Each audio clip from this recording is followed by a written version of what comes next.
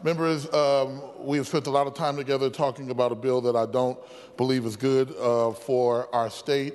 I am going to encourage us to not support it. Just a few highlights that maybe we just didn't discuss, and I know it's pretty hard to believe that we didn't discuss everything.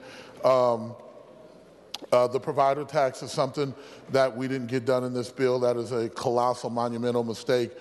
We have to make sure if this bill gets done that we get that back in some shape or form. We talked about the CCAP in a way that we know that how it affects young people. Members, I will also let you know that DHS has determined from their count that over $470 million of savings through FY23 in this budget will not be realized. I'll repeat that, $470 million is what they're saying will not be realized through various federal funding issues and others.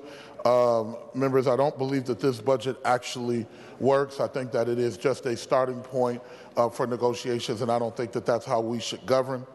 There are tons and tons of shifts that we didn't have a lot of time because of the late hour to get in, lots of things that are moving parts that we're unable to track and that are and that look like it's spending in healthcare. We didn't spend a lot of time on reinsurance or the premium subsidies, but there's real cost associated with the interaction with the federal government with that. So once again, members, I could go on for a long time, but I don't want to get run out of the chambers today. So I would just suggest that we don't vote for this bill, and if we do, we must make sure that it comes back in a much different place than it went out.